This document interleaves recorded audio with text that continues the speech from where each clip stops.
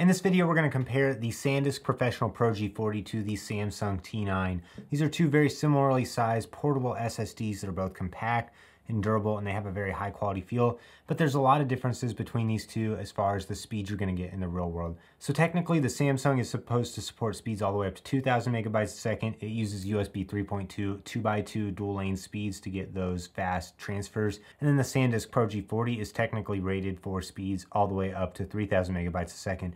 Now in the real world, if you're using these with a Mac, you're going to find that the Pro G40 is way faster than the Samsung T9 because the T9 will only hit speeds up to about 950 megabytes a second on the read and the write because the Mac computers do not support the dual lane standard.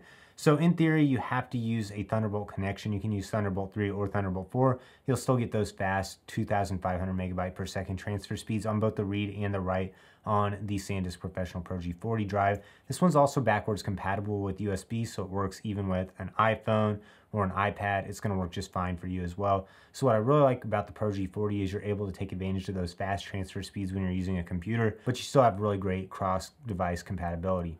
In terms of durability, these are both sized pretty similarly, but the Pro G40 is actually rated to be a higher durability level than the T9. The T9 does not have an IP rating, but it is drop resistant up to about 3 meters. On the Pro G40, it has an IP68 rating, and it's also rated for a 3-meter drop. So this one's going to be just a little bit more durable than the T9. In the T9 box, you will find a USB-C to USB-C cable, as well as a USB-C to USB-A cable. On the Pro G40, you're going to get a short Thunderbolt 3 cable included in the box. It'll also work with any other USB 3.2 cable as well if you don't have Thunderbolt available. Both of these come in 1, 2, and 4 terabyte configurations, and they also both include a 5-year warranty, so both manufacturers are going to have your back if you have any issues with them. And they both also support hardware encryption, so you can encrypt the drives and make it where you have to use a password to log in on them. If you line the pricing of these up side by side, you're going to find that the Samsung drive is typically just a few bucks cheaper per gigabyte than the Pro G40, but they're honestly really close in terms of price.